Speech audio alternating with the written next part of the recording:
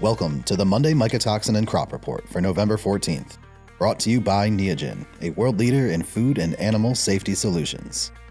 This week's headlines: needed rainfall in the southeast, widespread warm temperatures, new mycotoxin reports. The USDA's November 8th bulletin reports a continued trend of much-needed rainfall from the Gulf Coast to the Mississippi Valley and as far north as the Great Lakes states. Most of the precipitation benefited topsoil conditions in those regions, while some of the runoff contributed to a modest rise in water levels in the Mississippi Basin. Portions of the West Coast also saw precipitation, but cooler temperatures there contributed to slower winter wheat growth.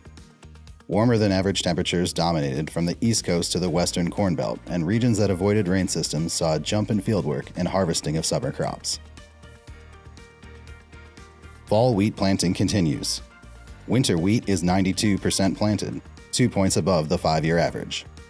73% of winter wheat has emerged, 1 point behind last year. 30% is in good to excellent condition, 15 points behind last year. Corn harvest advances with favorable conditions. 87% of corn is harvested, 9 points above the 5-year average. We have reports of DON in wheat in the following states: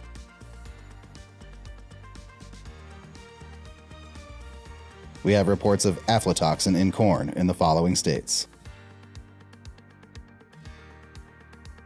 we have reports of DON in corn in the following states: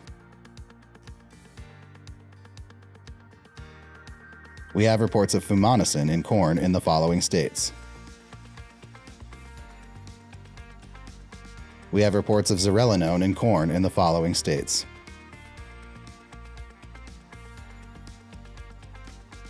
we have reports of T2-HT2 in corn in the following states: